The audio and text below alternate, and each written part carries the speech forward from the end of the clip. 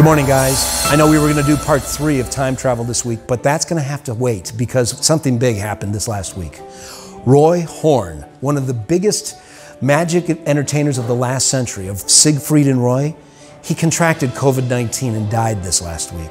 So what I did is I reached out to a friend of mine who grew up knowing both Siegfried and Roy, has a lot of great stories and anecdotes. Taylor Reed of Branson, Missouri, remembering Roy of Siegfried and Roy. So my mom and dad saw Siegfried and Roy at the Hallelujah Las Vegas at the MGM, and they came back home and they said, "You're not going to believe these guys. Siegfried and Roy are the greatest magicians we've ever seen. You've got to come see them." So they took me to Vegas a few years later, and it was at the Stardust Hotel for adults only. So my dad had the brilliant idea of buying me a mustache with some little glue and putting it on with a suit. And he paid to get me in, and it worked. So I got to see the whole show. It was amazing. It blew my mind. And then the following year, I wanted to meet them so bad that my mom and dad, well, my dad's a crazy guy that called Lynette Chappelle every day and said, "Please let me have my boy meet Siegfried and Roy for a photo op." So I go back to the Stardust. I get to go backstage and hang out with Siegfried and Roy in their backstage home.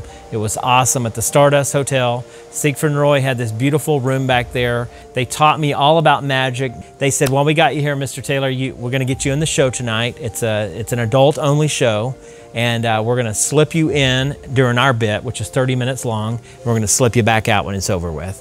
And they had no idea that we had already seen the whole show with a mustache the year before, so that was pretty cool. I came up with a great idea many years later because I got to hang out with them at the Mirage, and I said, you know, y'all need to do something that will make y'all magically appear, because they used to always walk out with the birds, very simple. And I said, how about a major illusion to make y'all appear? So I had a sketch with these big plexiglass cylinders that would come down from the ceiling, fill up with smoke, and then go back up in the air, and they'd be standing there. And they ended up using that in the show. It was just awesome. They took your idea. They took my. Now they did change some of the method. How old were you when you I must have been 21. 21 years old. Yeah, maybe older. 21, 22. And what would they have said when you gave them this idea? They thought it was awesome. Yeah, Roy's always laughing. Taylor. So, you know, at the Frontier, I had this wonderful idea where Siegfried would be on a black horse, Roy would be on a white horse, and they would morph together and become a zebra. And it was pretty cool. I designed this for their show at the Mirage, and Roy thought this was very, very awesome. But he says, "Taylor, you know, the horses are more unpredictable than even my cats." So I don't know a lot about animals, but I guess the horses can be pretty unpredictable. Siegfried and Roy were performing in Vegas for many years, and after all the years of them performing there, I eventually moved there, and I started building my own illusions, and I was trying to emulate them in the sense that I wanted to go large. And I've got many, many large illusions here. I've been performing in Branson now for 16 years, and we're currently performing at the Duttons Theater. And anyway, it's a great place to be. And anyway, look around at all these crazy illusions. I'll tell you what, all inspired from Siegfried and Roy. At this point, it's tough to think about Roy Horn without thinking about the abrupt and tragic end of his career.